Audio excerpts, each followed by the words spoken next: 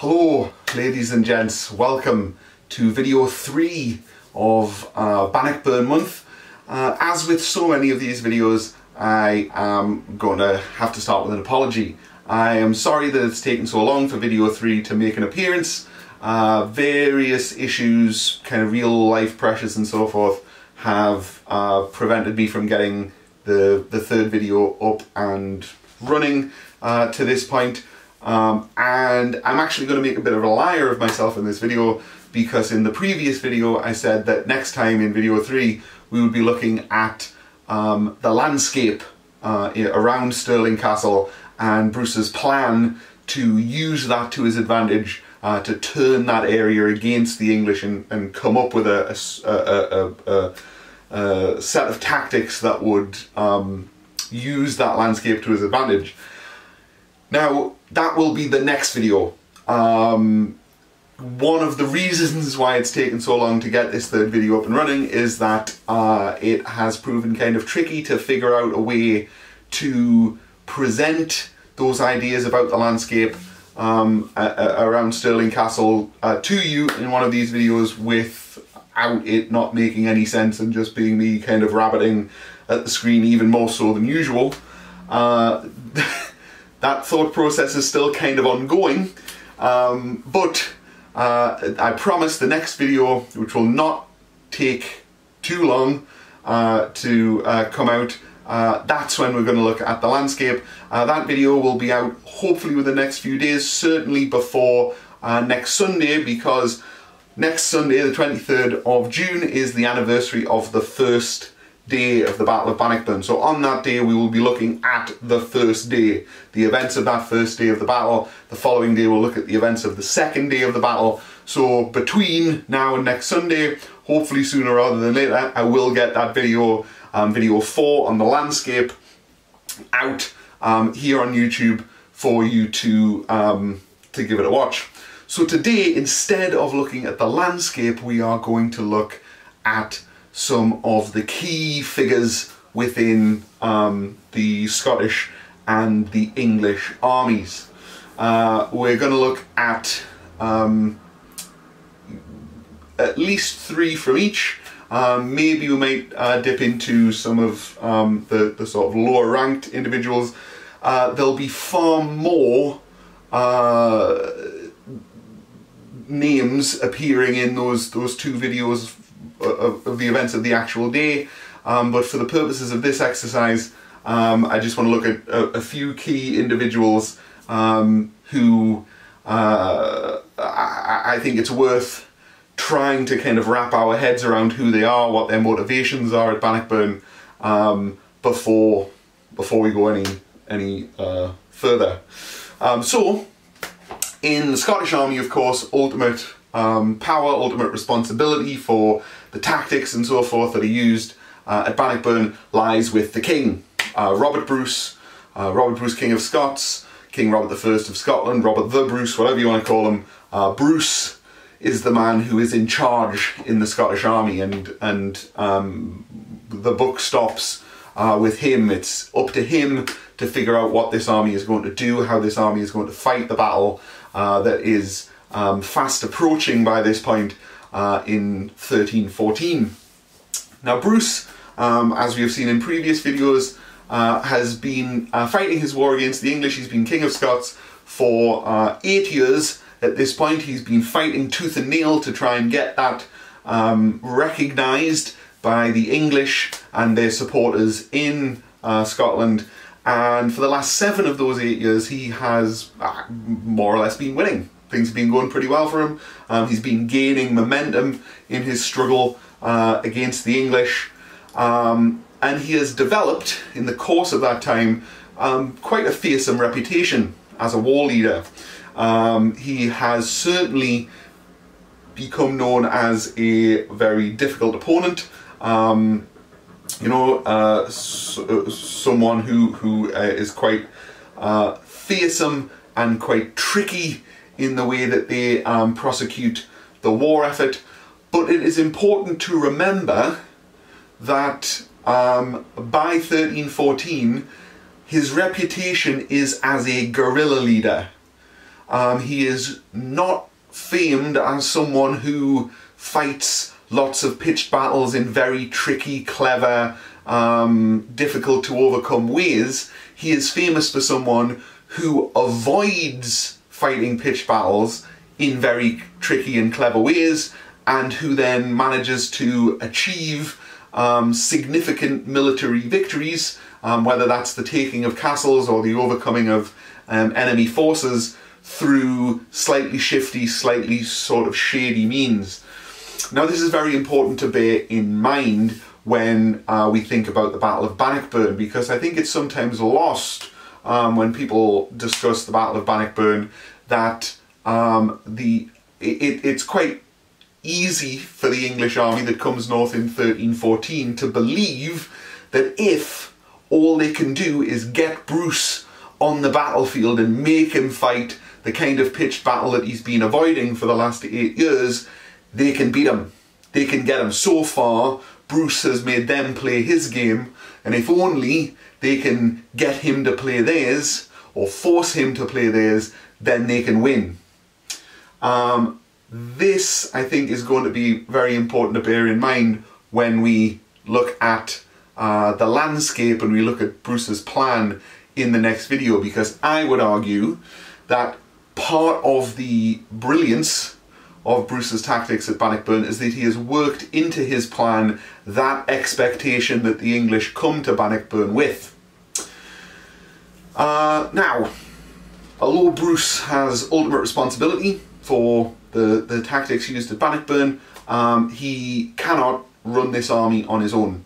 There's no radio, there's no walkie-talkies in 1314, so at the end of the day, the basic decision making, the stuff that happens in the moment, has to be undertaken by sub-commanders, and there are various levels going down through the structure of both armies, both the English and Scottish armies, where those decisions have to be made. And of course, one of the big differences between Bruce's army and Edward's army is that most of the people going down that ladder in Bruce's army are men like Bruce himself, men who have been fighting this guerrilla war for 7-8 years, who are very experienced. Lots of them are young, ambitious, eager to sort of prove themselves not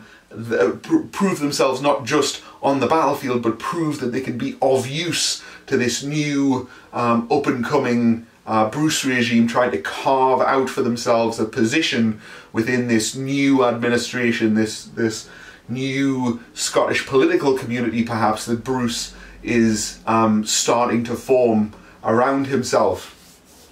Chief among these in the Scottish army at Bannockburn are of course the King's brother, Edward Bruce, who, as we have seen in previous videos, had recently been made the Earl of Carrick. Before that he had also been made the Lord of Galloway, so a very important figure within the Bruce administration. He is of course the King's heir. If anything had happened to Bruce, it would have been Edward Bruce who became the new King of Scots.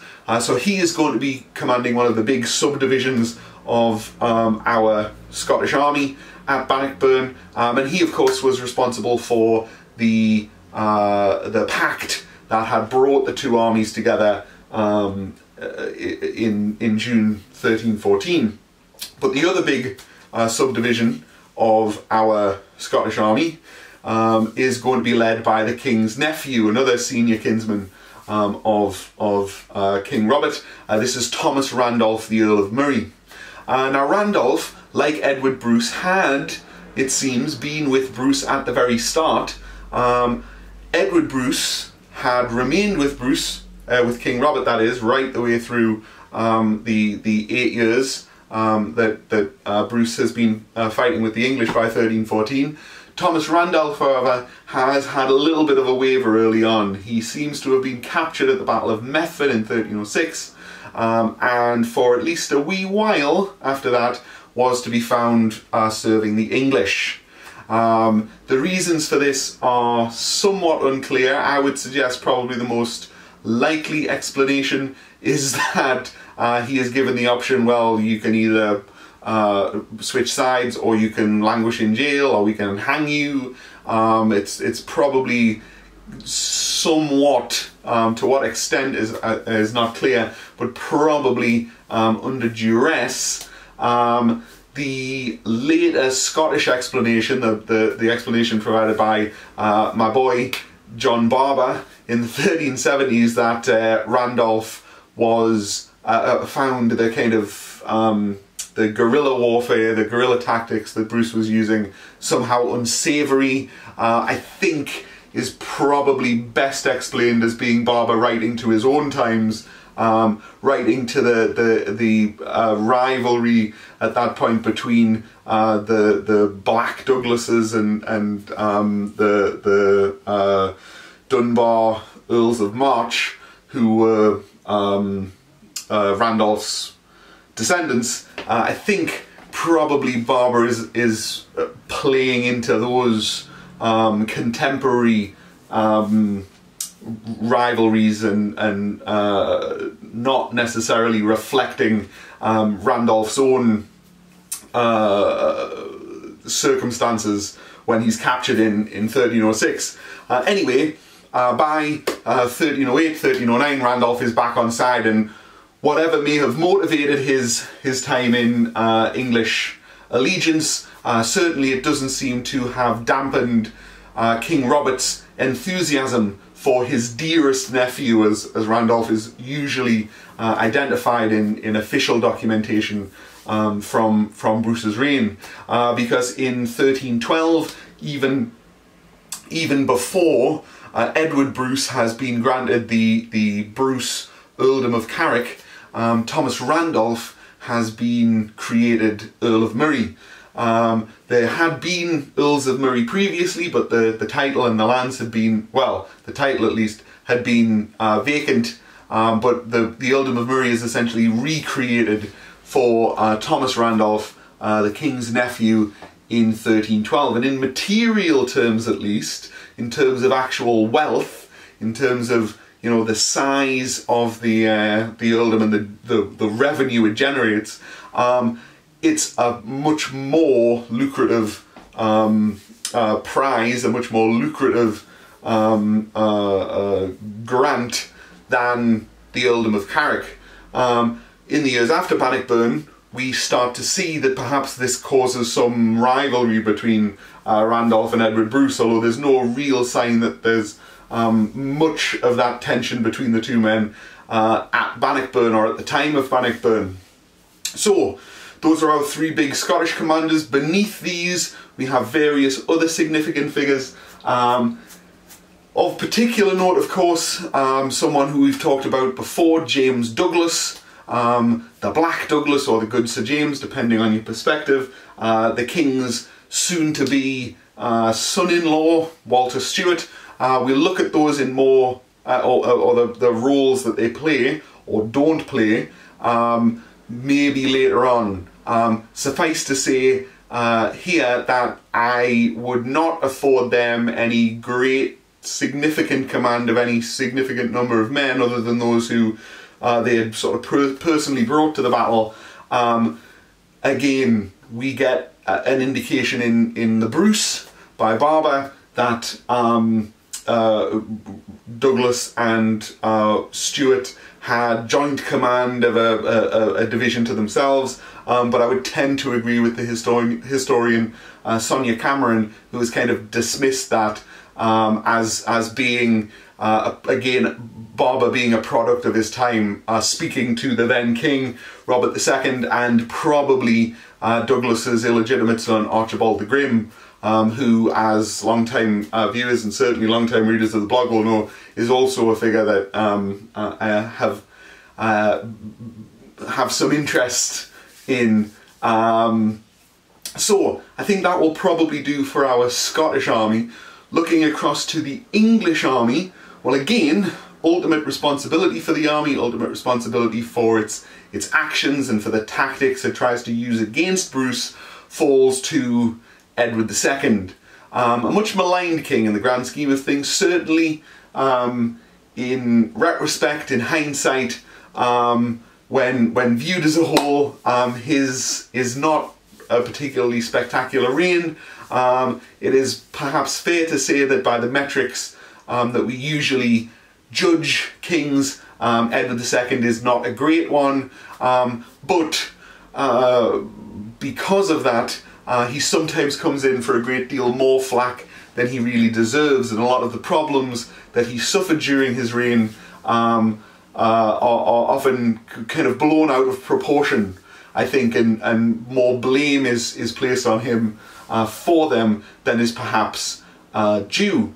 Edward II has ruled England for almost as long as Bruce has been King of Scots, becomes king in 1307, so about a year after Bruce, slightly over a year after Bruce. But still, while Bruce has gradually built up a sense of momentum around himself, Edward has been faced by increasing problems. To some extent, he has inherited some of these from his father. The English have been almost at constant war almost since the 1280s. They've been at war in Wales, they've been at war in Ireland, they've been at war in France, they've been at war in Scotland, sometimes all of those at the same time.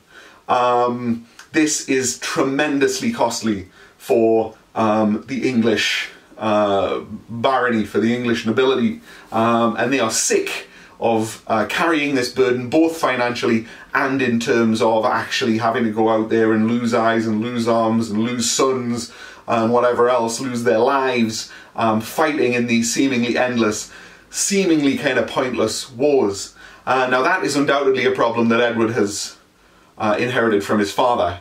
Edward doesn't, generally speaking, seem to be all that keen on these wars, but by now, by the time he takes the reins of government in 1307, it is difficult to extricate himself effectively from these conflicts, and to do so in a way whereby he doesn't lose a great deal of prestige, a great deal of territory. He's somewhat caught between a rock and a hard place for much of his reign is Edward II. He doesn't help himself all that much. He does have a proclivity for favouritism. Sometimes that gets muddled up with accusations and claims about his sexuality, which I'm not really going to go into here. Maybe that will be the source of another video, although I don't really feel all that qualified to comment in any great detail on issues surrounding Edward's sexuality. But what is crucial in terms of getting a handle on his kingship is the real crime that he commits is that he plays favourites, and that's not what a king is supposed to do. A king is supposed to be an arbiter of patronage throughout the realm. He's supposed to make sure that patronage is spread as reasonably evenly as he can, but Edward doesn't do that. He showers a great deal of attention and patronage and cash and land and so forth, goodies, on a very few people who he really likes, who he really esteems, to the detriment of the community as a whole. The community being, of course, primarily the nobility. One of the people who has fallen afoul of this quite badly during Edward's reign is Humphrey de Bohun, the Earl of Hereford. He is another one of the significant commanders at Bannockburn. As well as being the Earl of Hereford, he is also the Lord Constable of England, the second most important military officer in the kingdom after the king. And he is a veteran of Edward I's Scottish wars. He has fought a great deal in Scotland and in other conflicts that the English have been fighting. He is very experienced.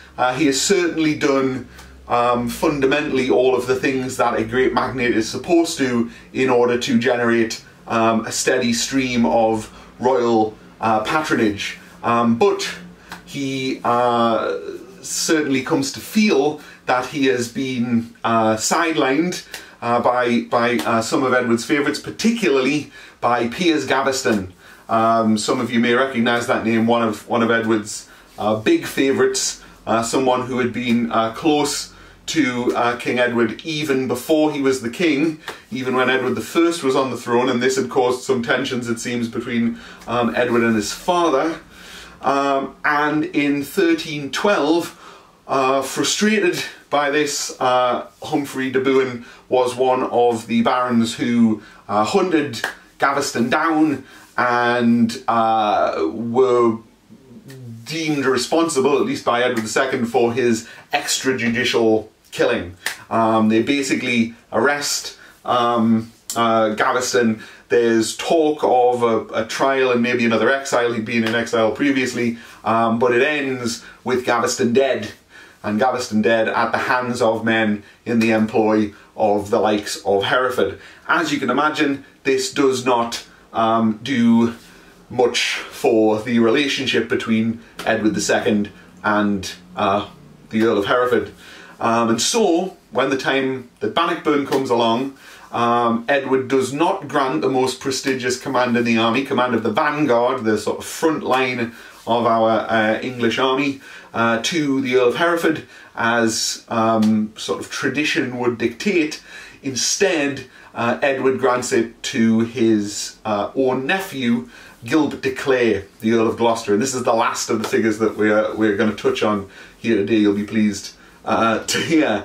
Gloucester is obviously a close relative of the king, his nephew, relatively young, ambitious, eager. Like Hereford, he has been involved in the Scottish Wars. In fact, he's been very enthusiastic in his involvement in Scotland, although he has kind of accomplished relatively little, despite all of his efforts to kind of show willing. Certainly he's less experienced than Hereford is, and of course, being one of the king's close family members, his appointment doesn't just rebuke Hereford's own expectations as the Lord Constable, it also brings up that nasty taste of favouritism that the barons had hoped they might be able to drive out of the king when they did away with Gaveston. I nearly called him Gaveston, which is always a bit of a risk when discussing this period in English history. So the upshot of all this is that a huge row between these key figures within our English army, Hereford and Gloucester, erupts before they even get to Bannockburn, before they even get within sight of the battlefield, with Hereford determined that he should be in charge, and Gloucester determined to hold on to the position that his uncle has granted him. And in another show of the kind of ineffectiveness that Edward is often remembered for, in a kind of weak attempt to try and reach a compromise, Edward, this is the king, decides to give joint command, it seems, to these two men, Hereford and Gloucester, which of course means that if you are in the English vanguard at Bannockburn, you have no idea whose orders you are following. What happens if Gloucester signals something and Hereford signals something else? What do you do? Well, who knows? There's no guarantee that the commanders, the key commanders in that crucial group, the group that's going to meet the Scots first on the 23rd of June, there's no guarantee that those two men are going to make the same decision, that they're going to be pulling in the same direction. So, hopefully, having a look at some of these figures has gotten across to you the kind of state of the two armies as they come together in June 1314. Both of them are fundamentally governed by ambitious, competitive,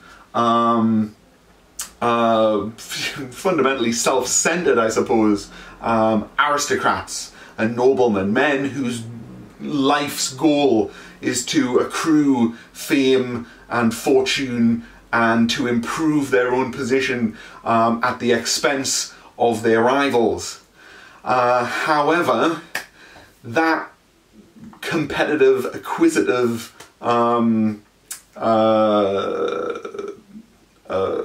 tendency within the aristocracies of the two kingdoms is considerably better balanced in Bruce's army than it is in Edward's army. The individuals in Bruce's army are eager to impress upon the king that they can be useful in this brave new world that Bruce is trying to usher in, in the new regime that Bruce is carving out for himself, that they have the right to be part of this, to have a prominent position in there, and to do that they have to prove that they can follow Bruce's orders, that they can help Bruce achieve his overall aim. In Edward's army, the competition is very, very fierce and very direct between the key figures within the English army as a whole. They are not competing to impress the king and to prove that they can be helpful and to prove that they can be useful, that they can act independently but keep the overall plan in mind. They are eager to prove that the other guy is wrong, that they should be in charge, that they should have a better position, that they should be the focus of his attention, the focus of his patronage, rather than that other guy who they don't like, who they've been competing with back at home. Again, this is going to be crucial when we see how the two armies act on the 2 days. And it's going to be crucial when we see the plan that Bruce puts together ready for the battle, because it is simple enough, Bruce's plan, that it can be carried out by an army consisting mostly probably of tenant farmers who have had maybe 6 weeks worth of training before they have to go and do this for real.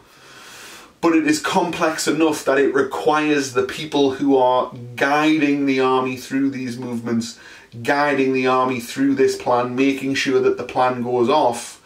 It is complex enough that those people need to all be pulling in the same direction, because it would not take more than 2 or 3 cock-ups here and there throughout this Scottish army, more than 1 or 2 people deciding that they wanted to go off and be the hero rather than focusing in on that end result, the thing that Bruce has been working them towards for the last 6 weeks.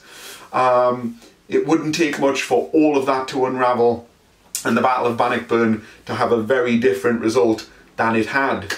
So, ladies and gents, I'll leave you with that thought, and I will see you again hopefully quite soon, certainly before next Sunday, and we will look at what Bruce's plan is and how that uses the landscape around Stirling, where Bruce can now guarantee that the English army will be coming to get him, how Bruce uses that landscape to his best advantage, how he designs a battlefield. Thank you, Paul Trickett, for that turn of phrase. How Bruce designs the battlefield around Stirling to give himself the best possible chance of achieving victory. So thank you, ladies and gents. I realise that's been a bit of a long one, but hopefully I'll see you again for the next video.